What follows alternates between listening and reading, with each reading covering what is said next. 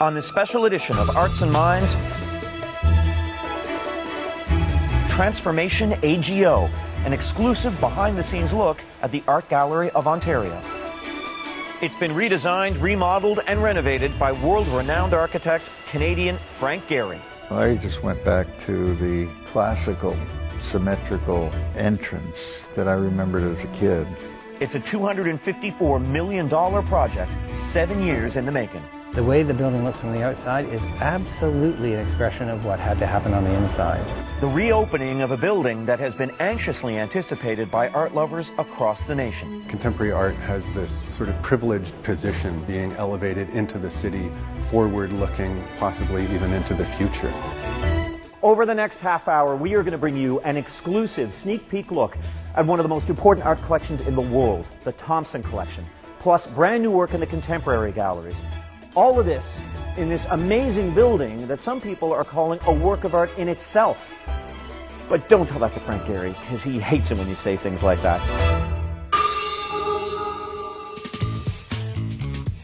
Gehry spent 3 years making this mess, and now that we're here, it's time to teach him how to get it done. He told me he renovated kitchen. Yeah, right. It's for love I'm doing this. Just cut my hand. Oh, pipe sticking out. That's deep. Bye, Gehry. I will live to rock again. I want a nice big opening. Stella wasn't too happy when I told her that that is a structural wall. Oh, sorry. This structural wall is actually supporting the ceiling joists over your dining room. We need to talk to an engineer. We need to know what size posts and what size beam we need to put in here. This means what? This means it's either going to take a lot of time and be significantly more expensive than you originally budgeted for your kitchen, or we need to come up with an alternative. This is a clear example of when a homeowner needs to recognize the line between I can do this myself, but I need some professional advice on it. I'm not going to go away. Like, I'm going to hang around and see what's going on. He's on the bench, you're on the ice. Ready Have you to used go. a reciprocating saw before? Yes, I did. Yeah. Okay. So trigger, this hand to hold it. One You're not gonna hurt straight. yourself, right? No. So put it in, angle it. Hey, I thought he was going to get some antibiotics. Hey, that's not the doctor's. Either you get back in here or you go to the doctor where you're supposed to be. What is this crap? I don't know. Now get yourself over. Please get over there and get it. And if you don't go get it fixed, that hand is going to be Reciprocated. I'm going to go. Brendan's place had always been a crash pad, but with Sarah moving in, it's time for a change. And we really hope our eclectic design will give them the character and charm they've been looking for. Wow. And I said I wouldn't say that. Welcome back to your Parisian parlor. What do you think? It's incredible. It's massive change. The space feels much bigger, doesn't it? I mean, there's a lot of stuff It that's does, been and the organized. ceiling feels higher, and these beautiful chandeliers they're glorious. You're absolutely right about the ceiling feeling higher. Yes. Because anytime that you paint the walls darker and then do the ceiling lighter, it really makes it punches it up and makes it feel a lot higher. Oh, there you go. Right to the couch. That's what we thought. I like Wow. Crash pad. Yeah. Pulls out into a bed as well. Oh, good. So when all your friends come over, Exactly. they can either, if they pass out here, or you can pull it all out. I hope you like blue.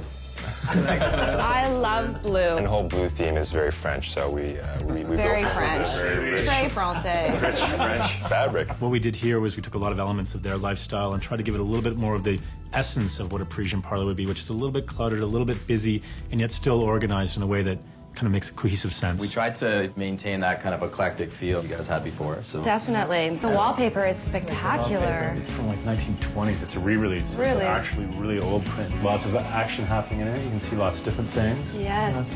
Frogs and aliens. Exactly. And spaceships. We found a black and white one just to match the black and white tile floor you guys kept. that's where the sort of Yes. inspiration came from. Not sure if I'd put this here. It wasn't supposed to be straight, actually. So. that was my mistake. Yeah, there you go. There we go. There we go. My records, they're all alphabetized, right? Well, I think this part of the room is really lovely. This round table. It's very Louis the 16th, 15th, maybe. 14th, 13th. 13th. Any one of them. And we found this great Yes. chair. Who left a guitar on there? Guitars everywhere. I love this chair. That chair Love great. the chair. I really like that pillow, too.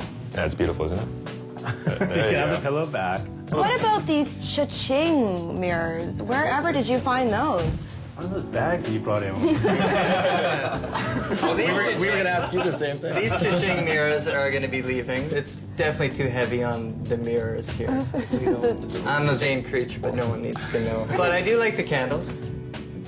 I do. I like the candles. It's a neutral space for the two of us, and now we have this beautiful room to enjoy together, and it's all done. And okay, now it's been designer guide, so now it has to be the Sarah and Brendan touch in certain places, and certain things have to be